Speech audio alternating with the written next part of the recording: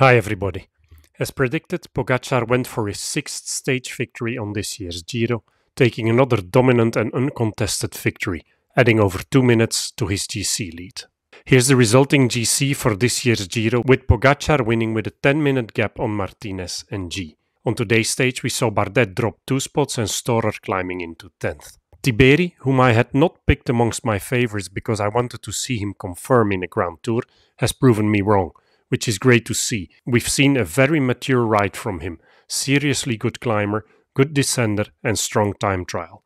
If it hadn't been for the time lost due to the punctures on the Europa stage, he may even have been in the mix for the podium. So overall, our community predicted the magnitude of Pog's dominance quite well, even though he almost did the unthinkable by taking more than 10 minutes on his nearest competitor. Then, I'm really stoked to see my Giro GC podium prediction being confirmed with another clean sweep. Kudos to myself for that one. Jonathan Milan will take home the points competition, and amongst the sprinters, Aniolkowski is one to watch and remember for the future.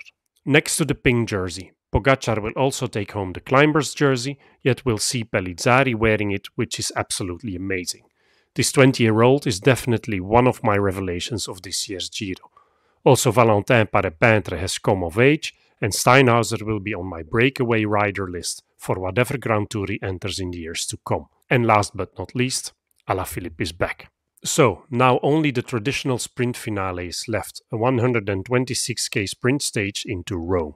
There's some serious corners in the finale, so we may well see sprint rains getting derailed. Betting odds were not yet available at the time of recording, yet here's the riders to watch in my book. Merlier pipped Milan for the win on stage 18, so he's clearly still in the mix. Not in the least because there's once more a lot of twisting and turning in the final kilometers. As last year, I wouldn't be surprised to see another show by Ganna in the streets of Rome. At UAE, I wouldn't be surprised if Molano joins in the team festivities. Then again, what a way would it be for the team to top it off with a win in the streets of Rome.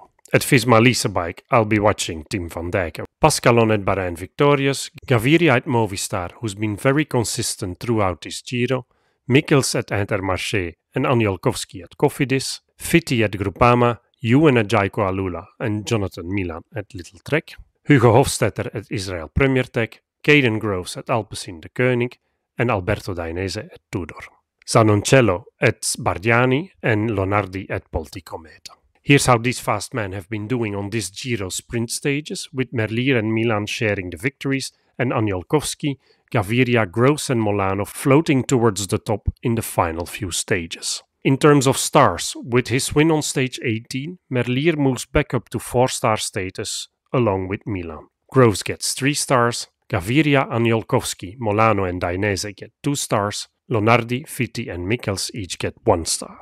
Then, before I give you my podium prediction, I want to take a second to thank you all for tagging along during this 107 Giro d'Italia. It has by far been my best Grand Tour till date in terms of interactions, coffees and super thanks, views and watch hours, which is absolutely amazing. There's more to come in the future, so please feel free to spread the love. In terms of podium prediction then for this final stage of the Giro, I'm going to call Milan to win on his purple bike ahead of Merlier and Groves. Enjoy the stage, and to avoid post-Grand Tour blues, check out my Tour de France route preview. Have a good one.